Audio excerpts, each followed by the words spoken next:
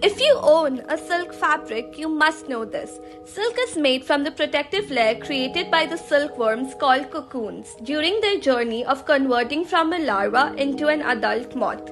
They secrete sticky protein fluids in the form of a long fine thread which eventually hardens on the exposure to air, thereby forming those cocoons. This long fine thread is where we get silk from. Cocoons look like cotton balls and are made of a single fiber of protein which can be as long as 300 to 900 meters. In a natural cycle, silkworm would hatch out of the cocoon as adult moths.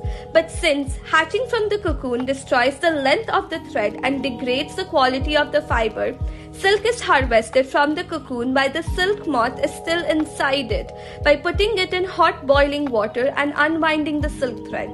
This leads to the death of the silkworm inside the cocoon. It takes at least 3,000 silkworms to create 1 pound or half a kg of silk and about 10,000 silkworms to produce 1 silk saree.